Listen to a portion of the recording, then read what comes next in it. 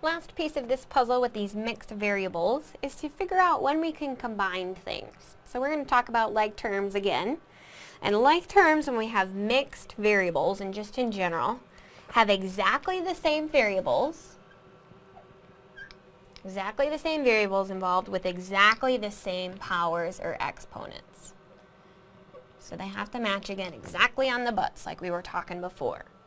So what would be some like terms? Maybe I have 3x squared y 5 and negative 7x squared y 5. As long as the variables match and the powers match on each of them, then we can combine them. They're like terms. So things that wouldn't be like terms. If I have 9z4 and I'm trying to combine it with 2z4x, they don't match exactly on the back. Even though they do match in part, they don't match in whole. So they wouldn't be like terms. We wouldn't be able to combine them. So let's take a few examples and combine our like terms. In A, what are we looking at here? What can we combine together? So we need to match exactly on the butts. So I've got x squared y. Do I have any other x squared y's? I do. And what's going to happen with those? I've got a positive 5 and a negative 5. They're going to be gone. In my last ones, I have xy squared. Is this also an xy squared? So altogether, how many do I have? 3, I'm taking away 1. I'll have 2 xy squareds. Okay, you get the idea. Moving along. How many a squareds do I have? I've got 2 here, or excuse me, 8 there, 4 there. So altogether I've got 12 a squareds. We can take it in part. Next to look at AB. Do we have any other ABs? We do. So I've got negative 2 and negative 9. I've got negative 11 ABs. And the last piece, b squared, b squared. I've got negative 17 and a positive 7. So altogether I've got negative 10 b squareds. So those are our like terms, what we can combine together. And then in the last one, x's and y's. So, do I have another xy to combine? I do not. So that's going to come on its own. xy squareds. Do I have another one of those? I do. So I have negative 5 and I'm adding 3. So I've got negative 2xy squared. And the constant on the end, he doesn't have anybody else to combine with. So we're done there. Good. So, like terms, exact same butts to be able to combine them together. Last little bit, when we're multiplying polynomials with multiple variables, what do we have to work with? We have to deal with those exponent rules.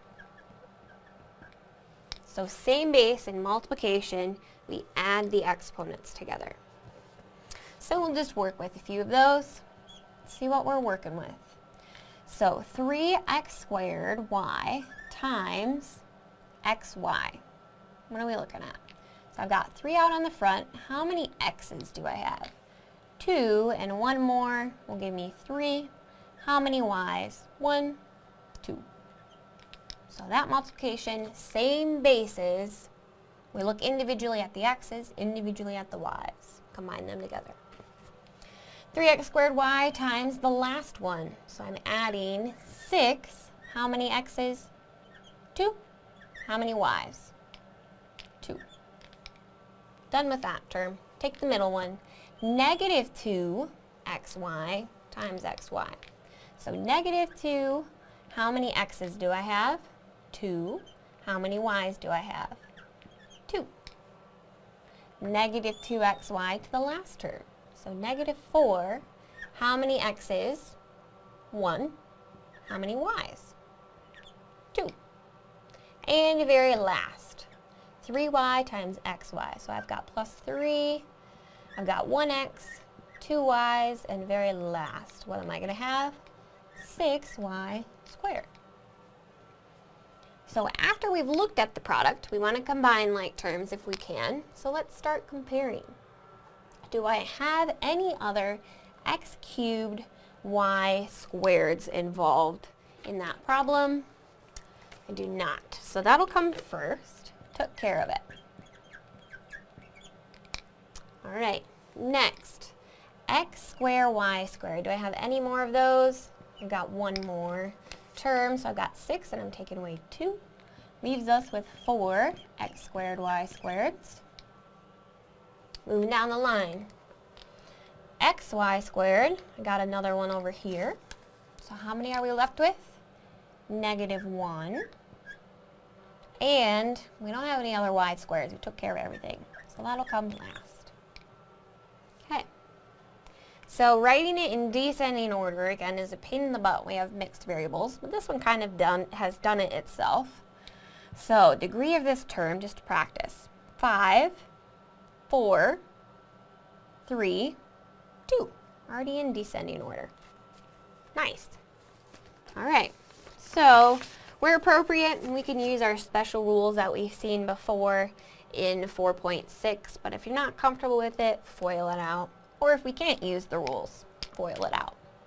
So looking at that first example, do our terms match exactly? No, so we're going to have to FOIL on part A. So we'll see what we get. More practice. First terms. How many x's do I have? 2 and 1 more. So I've got 3 on there. How many y's? 1, 2 will give me 3 altogether. To the last term, our outers. I'm adding x squared. How many y's? 3 altogether.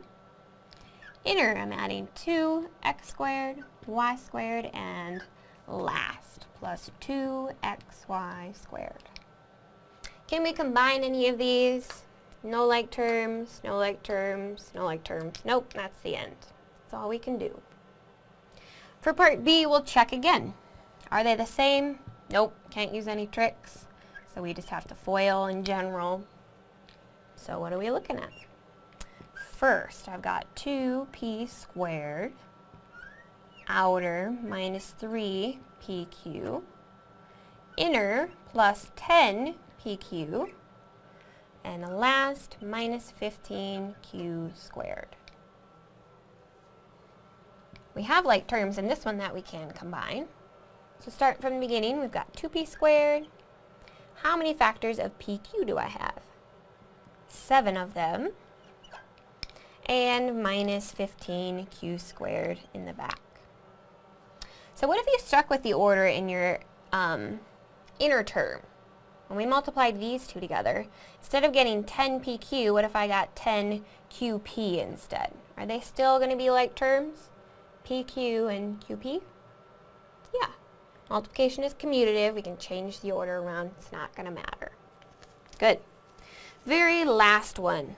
I've got some quantity squared, so we can use a little trick here, which is nice. So what do I need to take? First thing and square it,